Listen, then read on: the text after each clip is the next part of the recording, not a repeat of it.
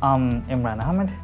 I've been with the Warringtonfire for just over 3 years. I started as a graduate and I'm a senior fire assessment engineer now.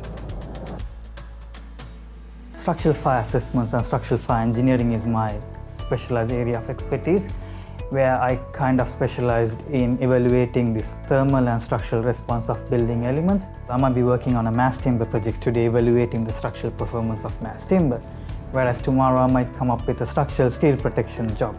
The ability to have such exposure is really good. The best thing at Warringtonfire is the inclusiveness.